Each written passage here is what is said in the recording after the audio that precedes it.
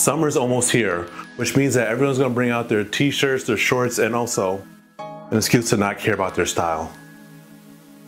And while yes, it is super hot during the summer and you can't layer as usual, and you can't make super intricate outfits and make them as nice as you'd like to, I can provide you guys with some tips in order to have some great summer style. Number one, get things in summer fabrics. And what I mean by this is there are so many materials out there that are made just for the summer, and they feel 1,000 times better to wear in the summer than just your regular cotton t-shirts.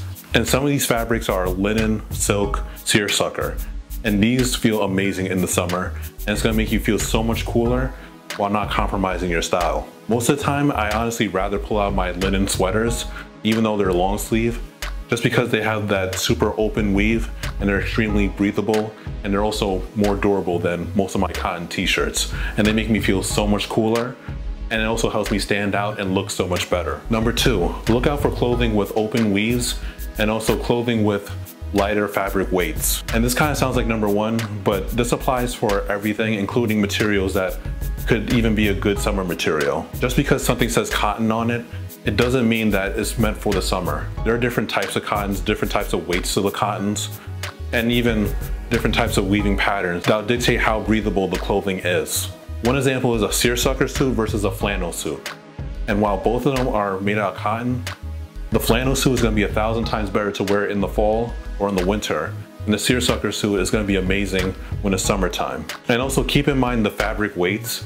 This is something you can look out for, especially in jeans or in dress shirts. With lighter weighted fabrics, your clothing is not going to be anywhere near as rigid, and it's going to feel nice and flowy, which is something that's great for summer. And also, the heat is going to escape your body a lot easier because it's not going to be trapped under a thick layer of clothing.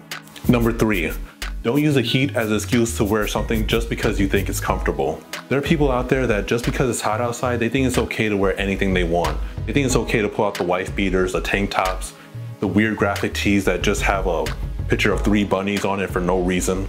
And even though it's the most ugly thing I've ever seen in the world, and they probably think that too, they think it's okay to wear it just because it's hot outside and you just want to be comfortable. There's still so many options out there to be comfortable and also feel extremely good and stay cool. There are so many times where I see the wife beaters or the Hanes t-shirts when they could have just got a nicer, higher quality t-shirt that looks 1,000 times more professional.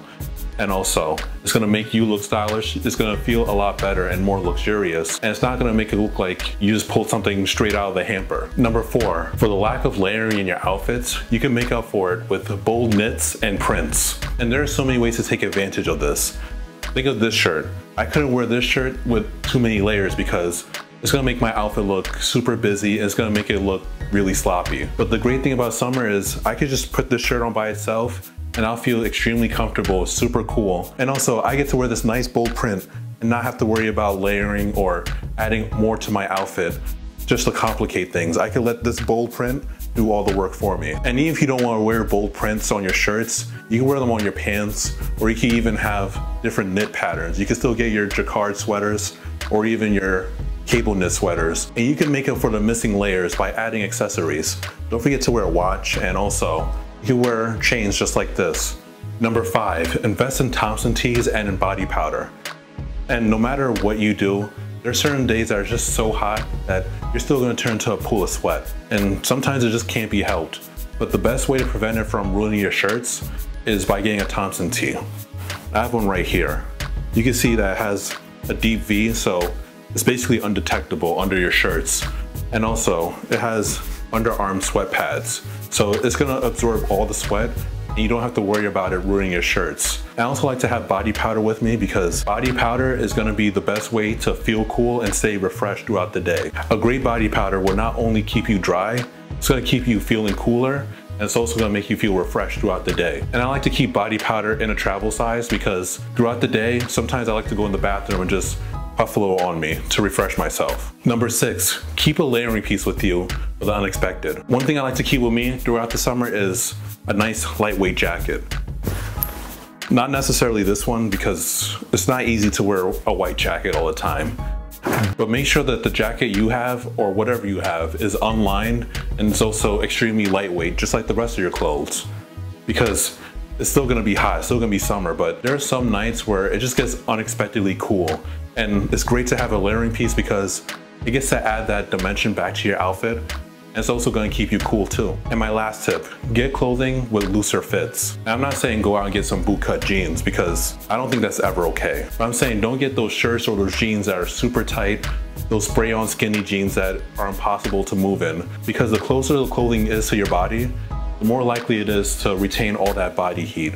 If you have looser clothing, that space in between the body and your clothing is where all that hot air that's been heated up from your body heat gets to escape and get replaced by newer, fresher, and more likely cooler air. Having slightly looser clothing is gonna give you that extra breathing room so you're not gonna overheat. It's gonna feel a lot better to wear because there's nothing pressed up against your skin all the time.